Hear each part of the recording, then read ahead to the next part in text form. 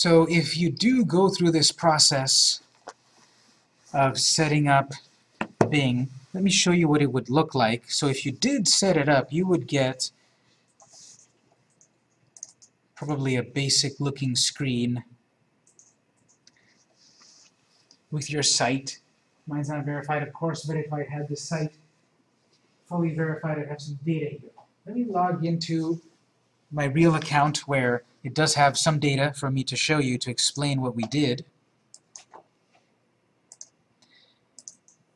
And it's better to show something real than try to talk about it in theory. So let me just log in.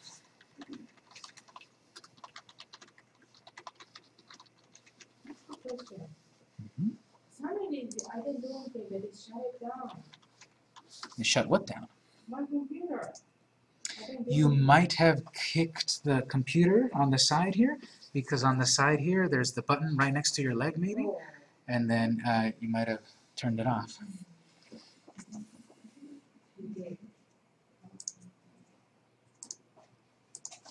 So let me show here then the data that comes from this can be pretty detailed, and the sooner you set this up, the better, because this will tell you data starting from the moment you set it up going forward. It won't give you data from the past. So as I said before, I teach this stuff and I work with a company where we do this for clients. And so in my account here, I have various clients that I can look at their data,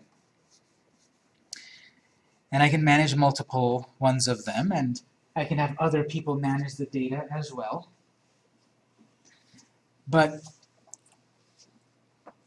the thing about this screen, this is our general screen to get general data. We can get detailed data, of course, but this is showing that I'm looking at my data in 30-day increments from the last 30 days. And this particular client, there's these different columns. Messages, there's no messages. Bing hasn't found anything weird, so there's no messages. If something is wrong with the site, it'll tell me. Then I've got these other 4 columns. Clicks from search, appeared in search. Appeared in search means that someone searched for something on Bing, and this client appeared on the search results. Where and how, I can see the detail in a little bit. But in general, this client in the last 30 days appeared 24% less times on a Bing search. Doesn't sound so good, but if you couple it with actual clicks, that's very good. People saw the site on Bing a few less times than the previous 30 days, but they clicked on the client more times, 133 more times than the previous time. So you won't always see positive numbers, and it's not always bad that you see negative numbers if you think about it in context. Okay, people saw it less times, but they clicked on it more times. That's good.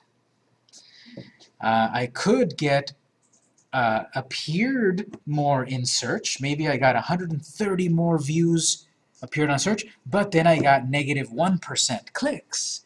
So people are seeing me more but not clicking me.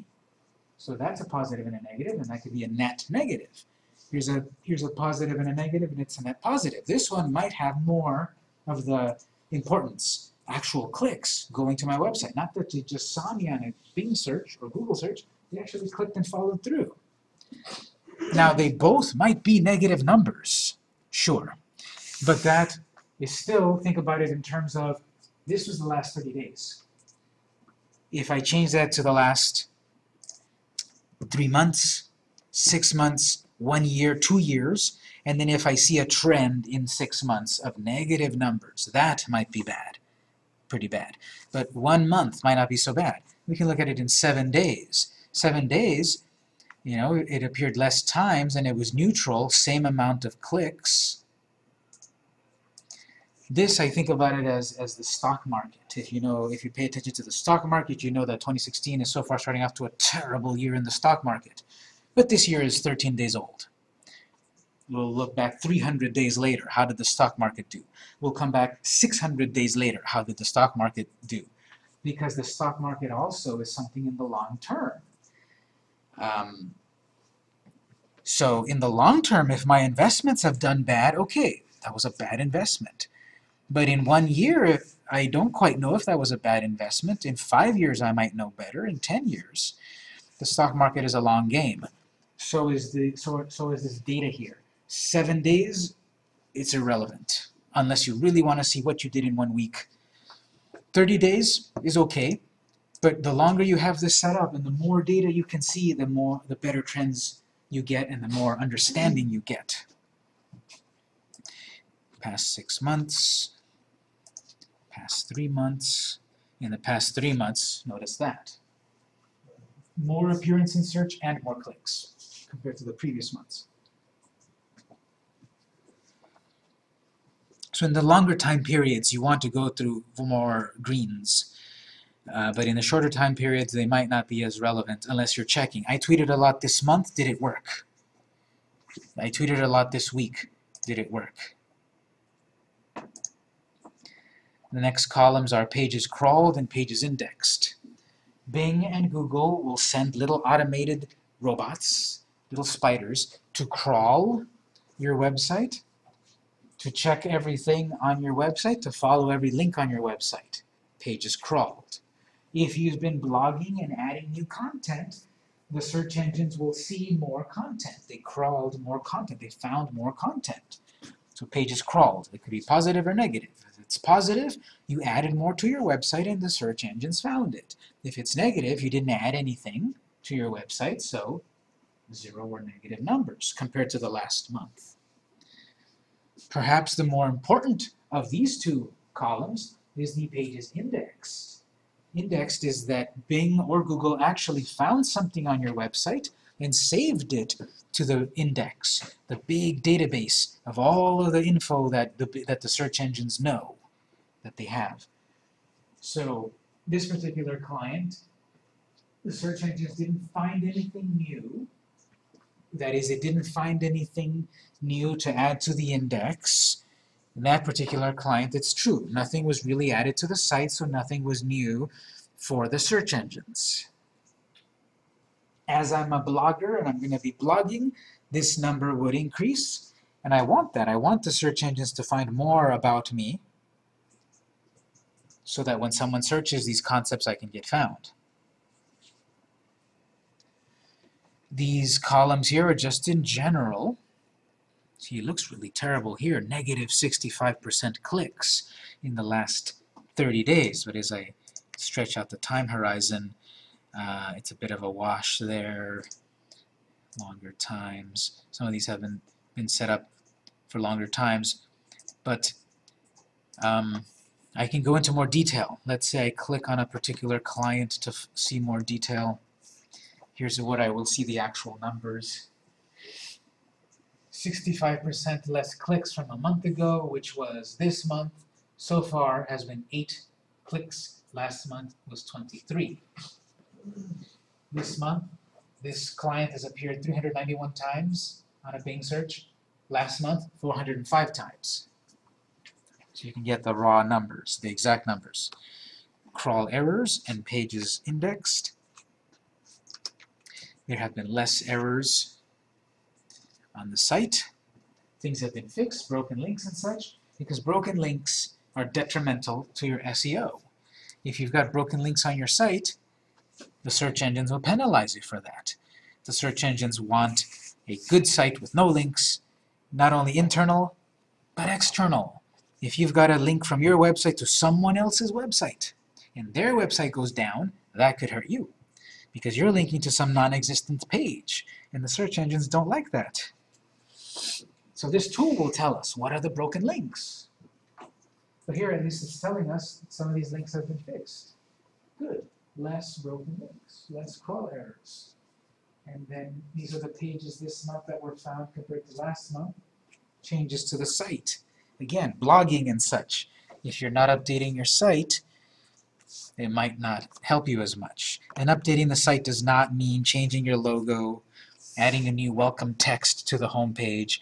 It means adding new content, usually blog posts, blogging about something once a month, once a week, once a day, if you're able to.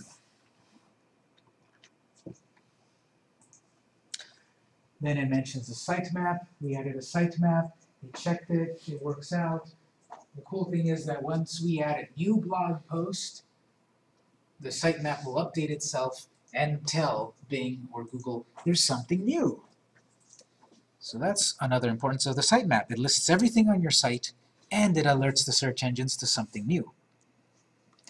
As I said, I wouldn't code this document myself because it is code, it is XML code that I wouldn't bother trying to write myself, and I've had 15 years experience in this stuff.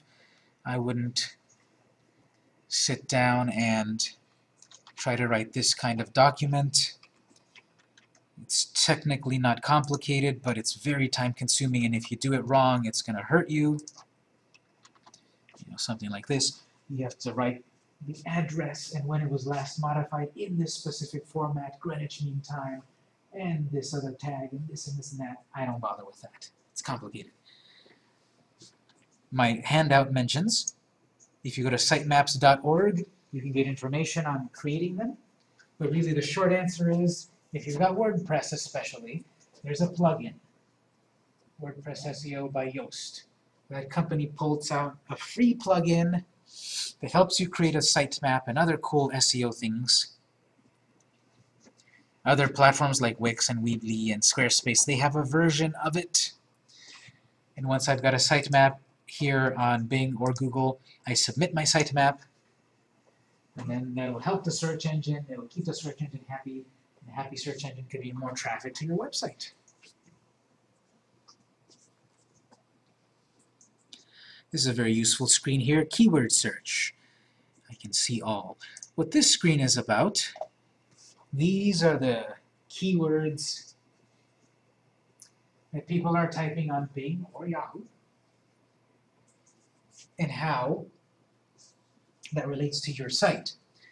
People are typing the name of the client. It's appearing on average on page, on position 6.5 or so. People are searching these keywords. Interestingly enough, best soul food in Chula Vista, even though this is an Italian food restaurant. I guess Italians have souls also. But best soul food Italian, Chula Vista, it appeared on the rankings. Some of these had resulted in actual clicks. Some were just views, some were clicks. But this screen serves also a purpose to help me with my keyword strategy. Last week we talked about the basic keyword strategy and the much newer and better long-tail keyword strategy. A strategy that is detailed keywords. It found here, someone searched, "You're planning an intimate affair?" That could be a keyword that I use on my site or on Twitter or whatever because it's gotten some views. So those keywords are words that consumers have typed in. And notice next to each one of these there's a dollar symbol. I talked on day one that you can pay for keywords, you can pay for placement, you can pay for traffic. And this is right here, front and center. If you would like for the keyword of Chula Vista restaurants, when someone types Chula Vista restaurants, my restaurant could appear higher than the competition. If I pay, on average, 14 cents per click on the main line, or 11 on the sidebar. What that means is I put in a pool of money, $100 let's say, those $100 that they give me for free, and I pay $100, and I buy that keyword, and when someone searches that keyword and clicks on that link to go to my site, 14 cents is subtracted from my $100. If my position is in the main part of search, only 11 cents if it's in the sidebar. So little by little it's chipping away. But now this says average bid because at the moment who's ever been paying for this keyword has been paying that much. I could say, let me buy that for 25 cents. So then I'm going to take it away from my competitors, and now it will help me more than my competitors. then they might log in and see the console and see, I'm not getting as much traffic. Oops, someone else bought this for 25 cents. Let me pay for it $1 per click. So then now my competitor is going to be higher than me, and it's an arms race, like I said last time. People pay and outbid you, and now the traffic goes to them. Bing does this, Google does this, Facebook does this to a degree. All of these sites do this. Pay for placement, pay for clicks. PPC, pay per click. We're not going to talk about that in this class. We're talking about the free stuff. But here's how you can look at this. You can purchase this, and it's not so bad to do this once in a while. You have a $10 budget, a $100 budget once a year, let's say. You can engage in this a bit to get you some traffic, especially if you're starting from zero. But you do the PPC and you do the organic, which is what this class is all about, and together then that could be a very good combination. Would they write AD ad next to it? Yes, they would. There would be a little ad marker next to it. And so, okay, I don't want to pay, but this screen is still very useful to help me figure out these keywords. I don't have to pay just to see this. I could see these keywords and then, okay, great, I'm going to start using, people apparently were typing Carpaccio, spelled correctly and spelled incorrectly. So I could perhaps tweet about Carpaccio because people are searching that. Chula Vista Carpaccio. But like misspelling is also a good way to put like as keywords. Yeah, because there could be the real spelling of something and it costs $1 per click, but there could be a slight misspelling and it's only 25 cents. People might misspell it, especially a complex word like Carpaccio. So I could buy the misspelled word and that could get me some traffic if the real spelling is too expensive. Or I could buy both and get traffic from both.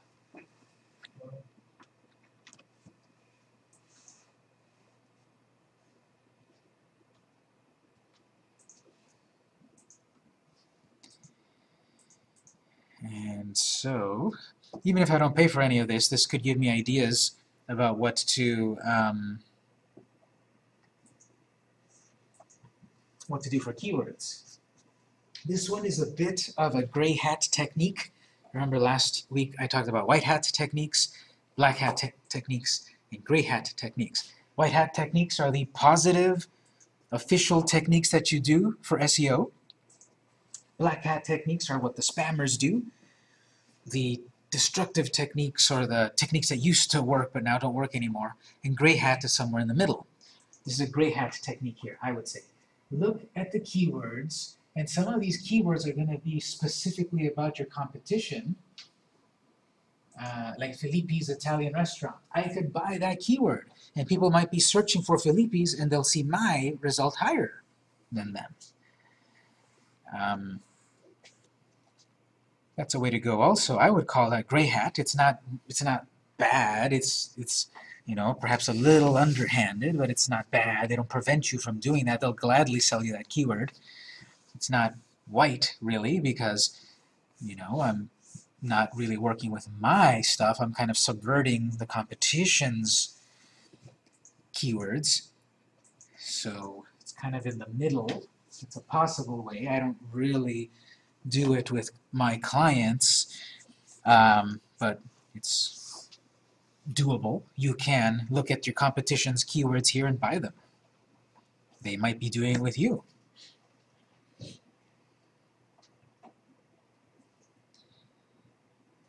Now at a certain point, it's diminishing returns. Way at the bottom, only one person searched for, you know, Sopranos on 3rd Avenue. At a certain point, you can also organize this like that. Click-through rate is a column to pay attention to. That is, there's a keyword. What was the rate that people actually clicked it? 50% rate using that, misspelling, and on.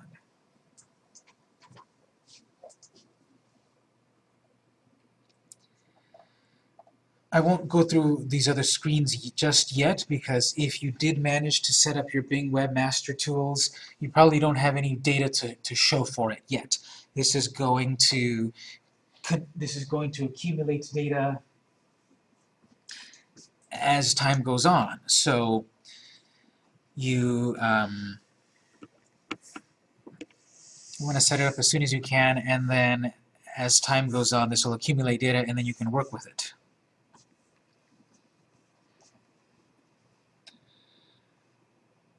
When we come back next time, we'll look much more in detail about these webmaster tools. So I'm going to shift gears over to do this now for Google.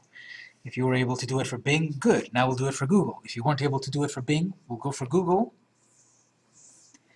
And you can come back to Bing and see if you can do it.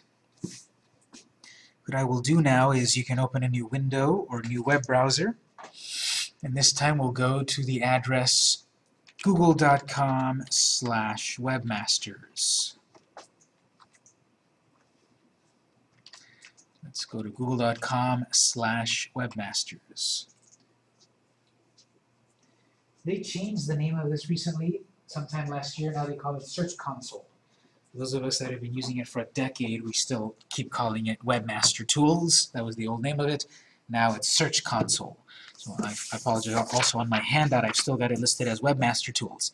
The new name of this thing is Search Console, even though the address is still Webmasters. So here again, we're going to either sign in or sign up. We're going to sign in. If you've got a Gmail address, sign in with Gmail. If you don't have Gmail, you can create an account. So click Sign In. Either then create an account or sign in. Google is a little bit, I would say, more stingy here. Over on Bing, if I already had a Cox email address, I could use that to create a Bing account. Google wants you to create a Gmail account to access any of this, even if you've got Cox or whatever. So if you do create an account, it will ask you to create a Gmail. But here then anyway, take a moment. I'll give you 1 or 2 minutes. Make sure you either log in or create an account. And then I'll show you what to do on the next screen.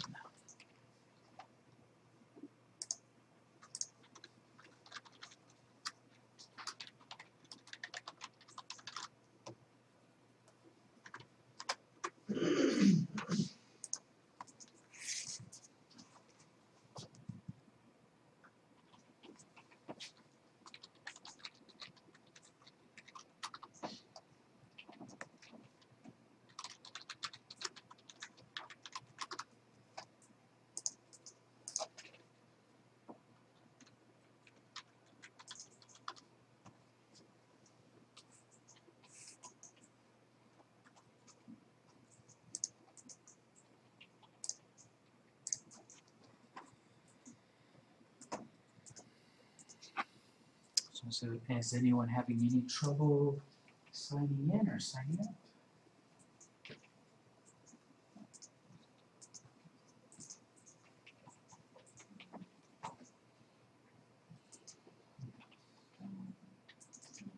Once you get to that screen, just wait right there and I'll show you what to do with that.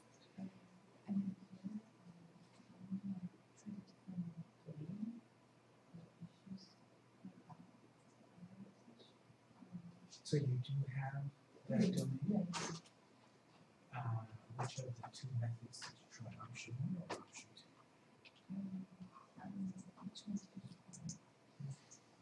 That's why when you click verify, it doesn't work because what you need to do is you need to either do option 1 or 2. So where is your, are you able to edit the website or to? Yeah. Okay, let's go to that screen where we edit your website.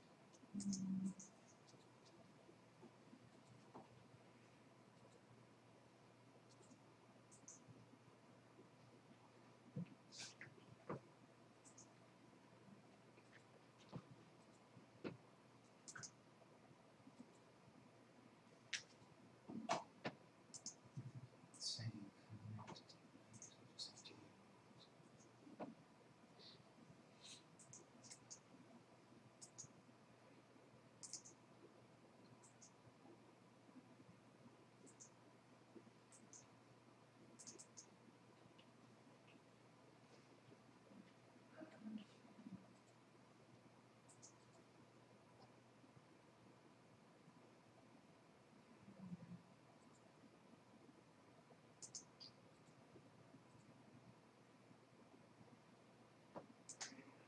Let me tell you the concept once you're able to log in.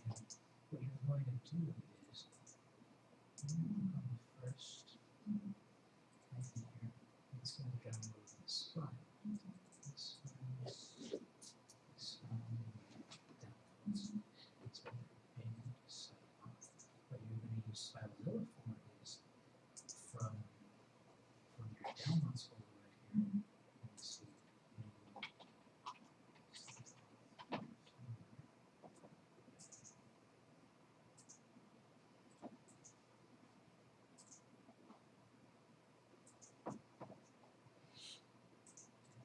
Once you're able to connect, you're going to transfer the file to the server, and then you're going to go back to it, and you're going to learn about it. Then you will see that file.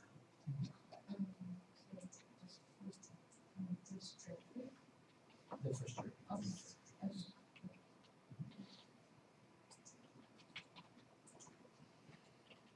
Alright, did everyone manage to sign in? Now mine is going to look different than yours because I've set this up before. But if you don't see a screen exactly like mine, don't worry. But I see a screen where it lists the different websites that I manage. Again, I manage different websites. It's going to show all the websites and such. One thing that is different in Google Search Console, Google Webmaster, than Bing is that Google actually considers your website to be different websites when you've got www and non-www. Google sees that as two different websites. They're technically two domains. So on Google, we will have to verify both versions of the site, the www version and the non-www version. Bing doesn't care. So it's the same site. Google, for some reason, shows both. Because some people visit your site by typing www.mysite.com. And some people visit you typing mysite.com. So we'll have to set them both up. That's how mine looks like. I've got a bunch of clients set up. You probably saw a screen right away, add your site. And you're probably at a screen then, add property. And I need to add my site.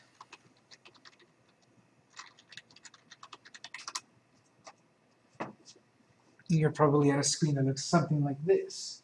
Search Console Verify. This is just like Bing in that we have to verify it, and we've got a few different methods. Depending, for some reason, on different people's sites, these things might be a little different looking.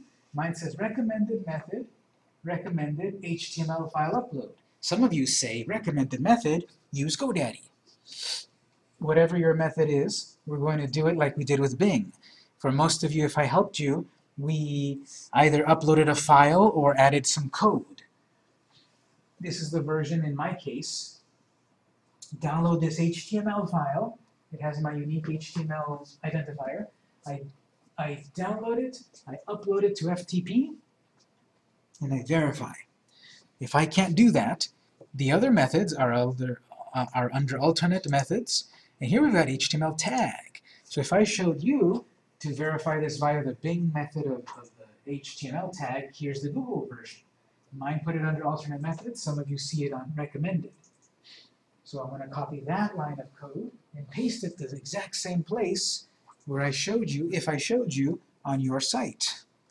You will return then to Search Console and click Verify, and then that'll take you back to look at the details of your site, something like this. Let's take a moment then. Again, hopefully we can get this to work. Call me over, and we'll see if we can get it to work.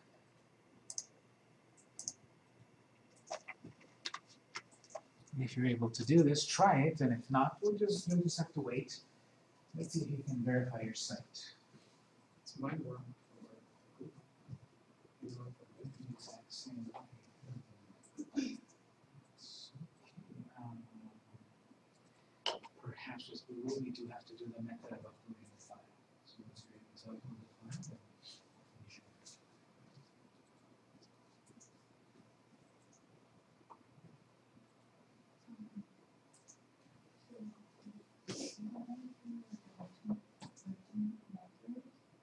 The alternate method, I think you're still going to be stuck, perhaps because going to need to edit your index.html file. You're going to copy the code and edit your index.html and upload it. So you're still going to need to connect to your servers. It's not right. So maybe our networking here for some reason is preventing you from connecting. So at home, the way you usually connect, try to do the same steps here, connect it and see if it works. Well, that one I would ignore that one also. Don't worry about the domain provider. For yours, it's going to be both here, either HTML upload or HTML tag. That one would be the method if you're going to edit the index file. And the upload is you just upload the file directly to FileZilla.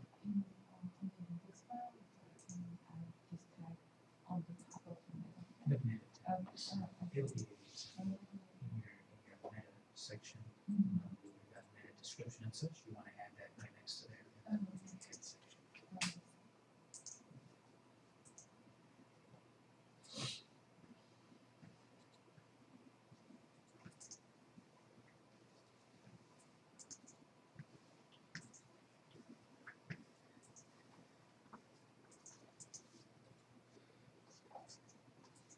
Okay, so let's say you got this set up. If you didn't, that's okay. But if you've got it set up, again, it'll start to gather data the longer you have it set up.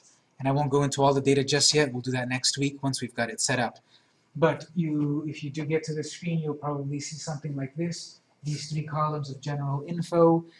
One of the reasons to set up Search Console is this right here. It's going to check your site for errors. Google Analytics doesn't tell you this info. So Google, for some reason, has these different services that I would think go together. They're separate. Google Search Console is for some of the data. Google Analytics is for other parts of the data. It's separate. Bing has it all together in one. I don't know if Google will ever merge them. Probably not.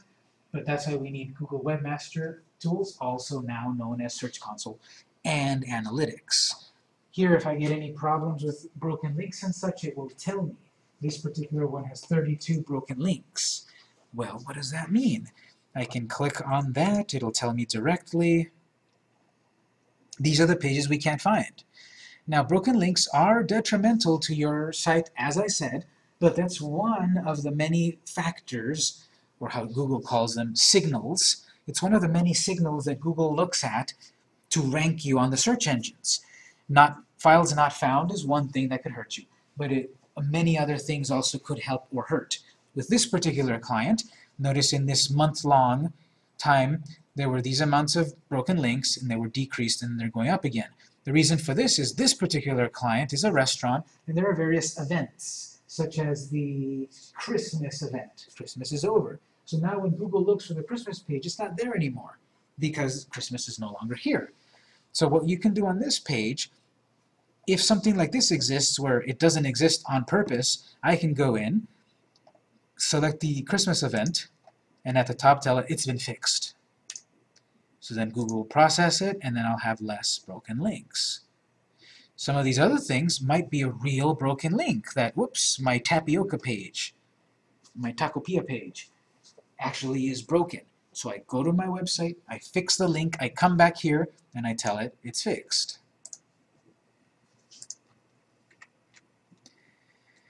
So you would do this once a month. You would log into these webmaster tools, Bing or Google, once a month. You would log in and check these things. Because you don't know what's going on. Perhaps your WordPress perhaps is not telling you everything. This is going to tell you everything. And so depending on your site, these broken links might be a lot, might be a little, might be 0. You have to check them. And if you've got a lot of them, I would recommend you deal with as many of them as possible. And again, not every link you have under your control. This could be a link from your site over to someone else's site. So you're going to have to, from your site, remove the link so it no longer points to the broken link, click Fixed, and it's fixed. Once you click it, it's going to remove the link. That's it. It's going to what? I mean, I just make sure that's that. When you click it, it's going to remove the link for the broken link, correct? Yes, it's going to remove it in Google. Google will no longer think it's a broken link because you told it. Now you could technically select them all and click fixed, but if you didn't really fix it, it's going to check and it's still going to say broken. So you do want to fix it and then confirm fixed.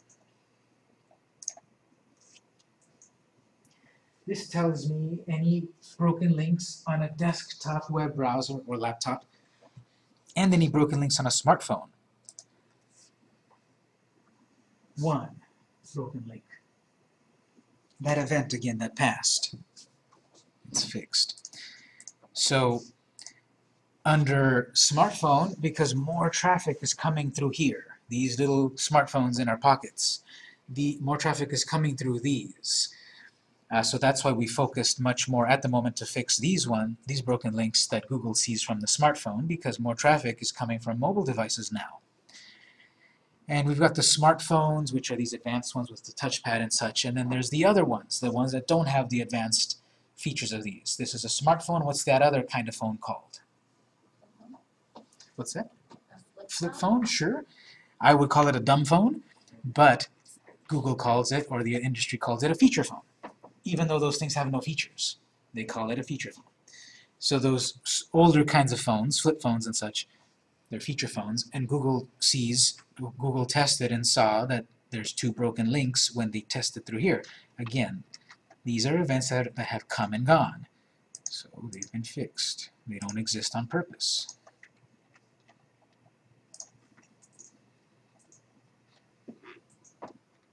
So you might be surprised to find out you've got 300 broken links. Well, now you know which ones they are. You're going to fix them. You're going to tell Google they're fixed, and that's going to help your SEO ranking. If I go back to dashboard, there's other data here. Again, we won't look at it all in detail. Very briefly here, then we'll move on. Search analytics. In this time period of 30 days, from Google, we got 3,000 clicks. From this same time period, let me compare the same client. So this is that Texcoco client.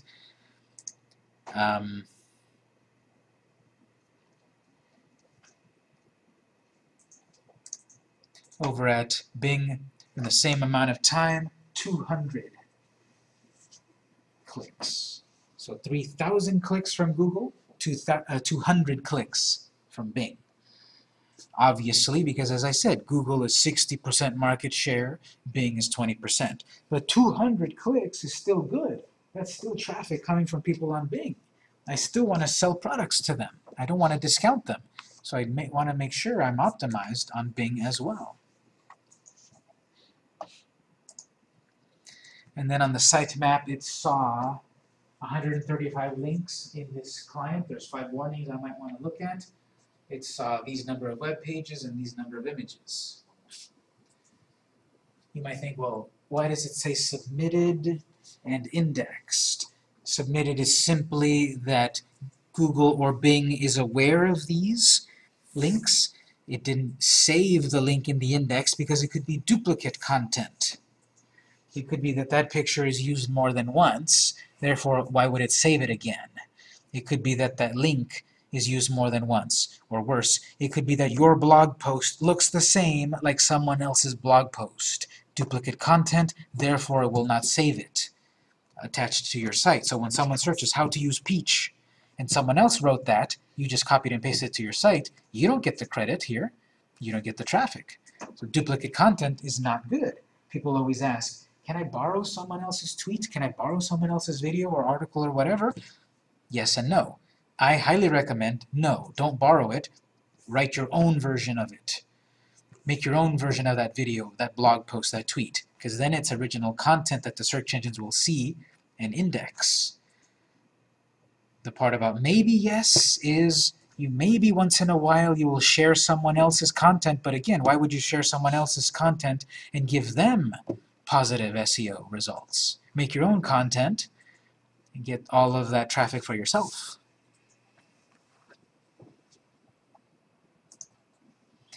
Next time we'll look more into Google Search Console. The last thing we'll look at is Google Analytics. But before that, any questions on Webmaster Tools here, now known as Search Console?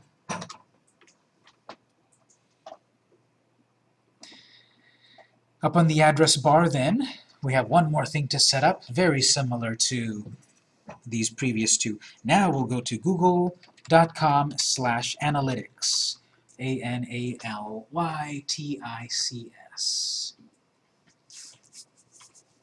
You're probably going to spend much more time on Google Analytics than Google Webmaster Tools, Google Search Console. You might visit Google Search Console once a month, but you might visit Analytics every 2 weeks or so, because this will give you much more data that could be very useful for you. So let's go to that address.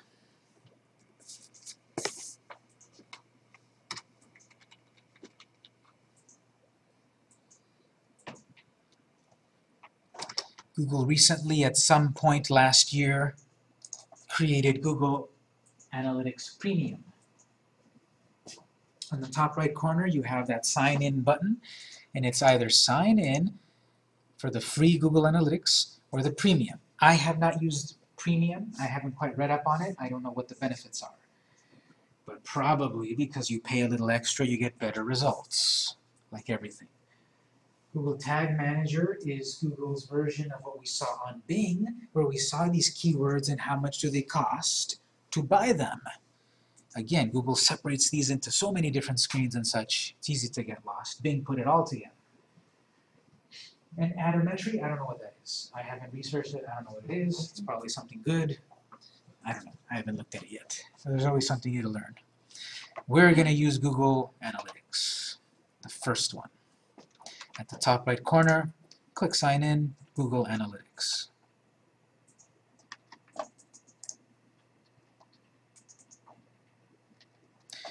Sign in to Google Analytics. Again, log in with that information that you used for Search Console. It's the same Gmail and such. This is where my screen will look different as yours again, but let me confirm how that looks in just a moment. Go ahead and sign in. Let me see how your screen looks, and then we'll proceed. Some of you might see different things. Okay, if you see a screen with 3 big icons, just click sign up. I had to install this at my company on their old website, which is no longer around. So it's actually linked to my Google account. For the company. Yeah, And you no longer want that?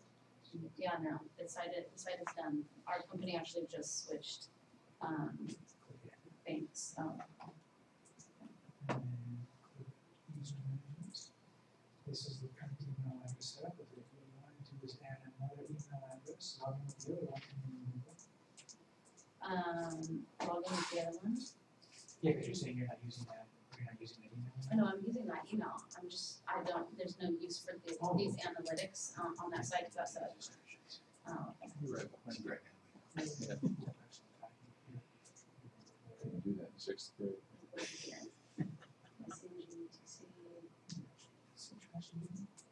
You might not have.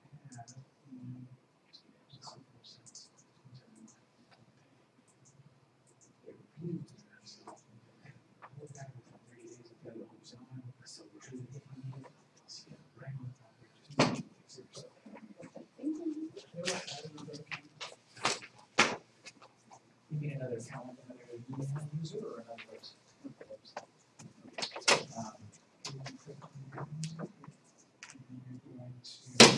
Is it a completely different website than this one? Yes.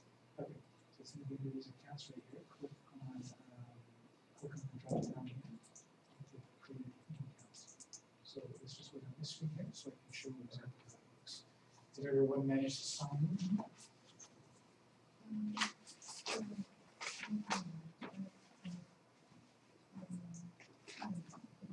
Well, it looks like you were able to log in, which is what you want, so I think we're fine. Let's just see on this screen for a moment.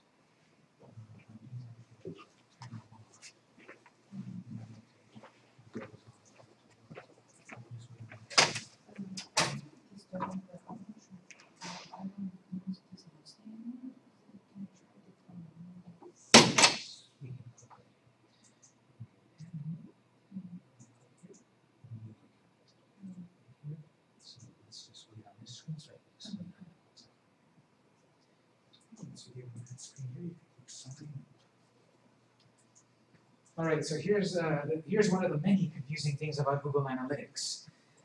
If you're on the screen that says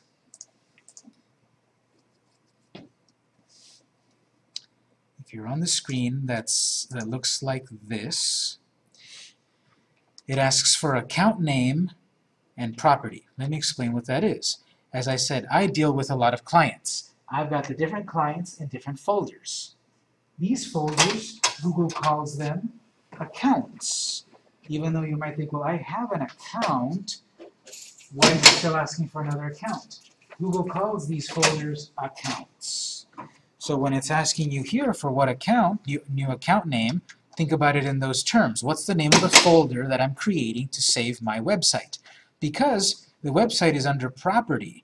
And notice, with these clients, we can track more than one website with them. Let's say this client down here, vmcinc.net, is the account folder, and we're tracking the main website, this YouTube channel, that YouTube channel, etc. We can track different websites, different properties, and they're tied to the same account. You can have, I believe, 100 per folder, so you can track a lot of websites. So that's what this is saying. Probably here you're going to type the name of your website, not the address, just the name. Let's say Farmer Victor's Farm. That's the name of my website. Company. The actual website address will be listed here, and I can track the main website. So I can write here, main website.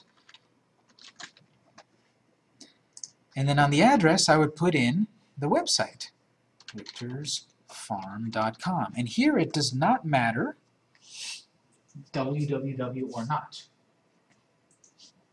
So the reason I'm calling this main website is because then after I add this, I can go back and then on the same account, I add YouTube page and add the YouTube address.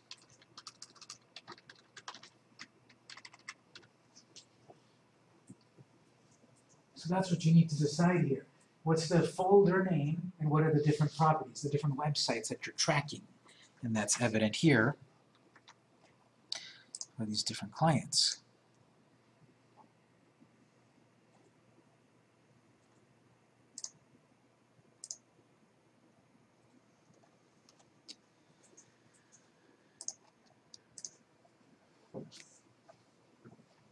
Select an industry that your website falls into. If it doesn't quite fall into any of these, at the very bottom you have Other.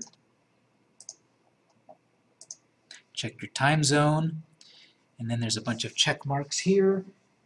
I would recommend you turn them all off. This is, would you like to share the data of this account with these other services?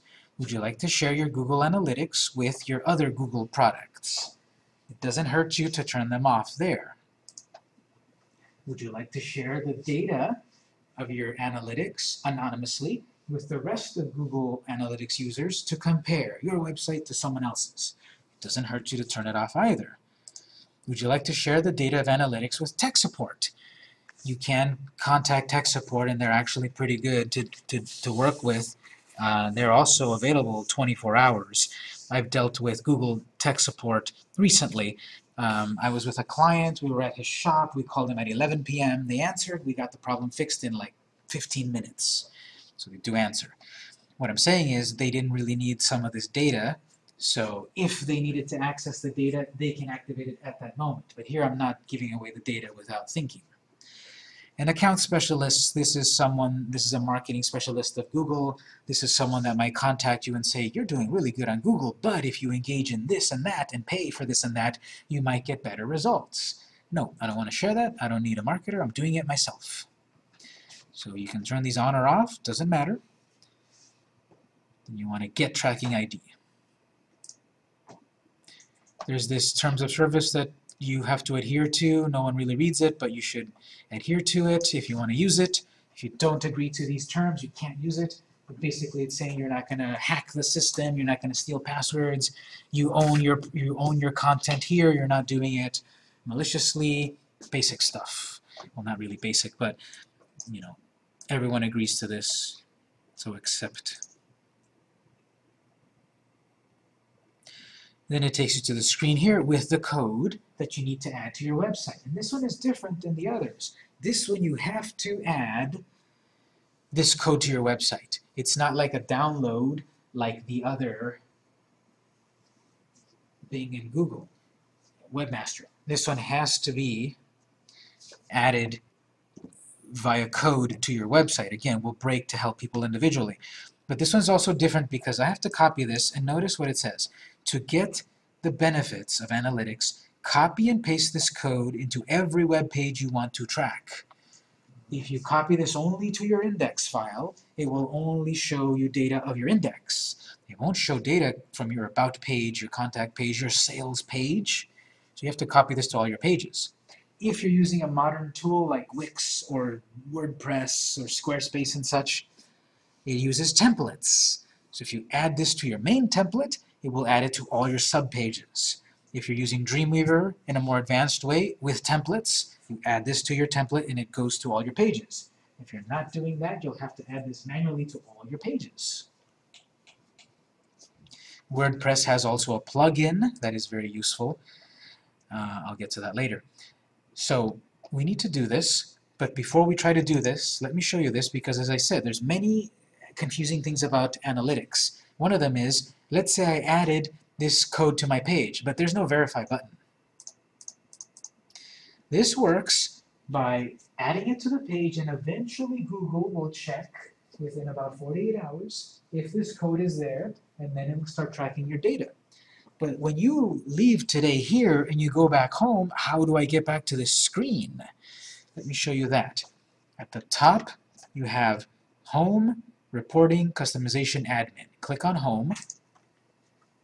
This takes you back to where all your accounts are, all your folders.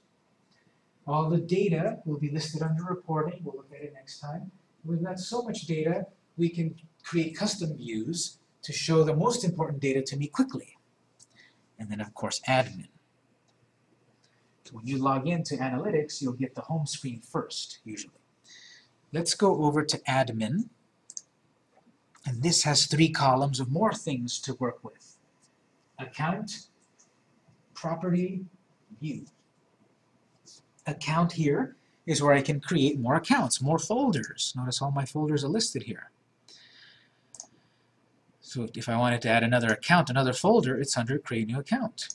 If I wanted to add a new website to my account, it's under Property.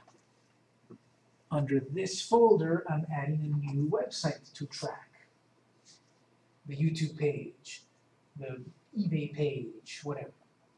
And then over here are other specific views of your data.